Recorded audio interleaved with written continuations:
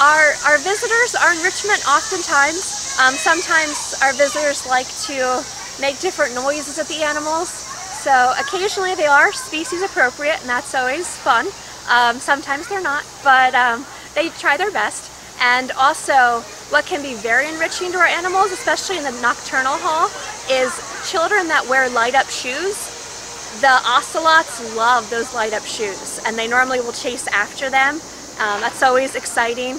I know the park started selling these bubble wands, and we found the bubbles were going into exhibits. It's all non-toxic, and a lot of zoos do use bubbles as enrichment, so it was a positive thing. So the visitors can help us enrich our animals too.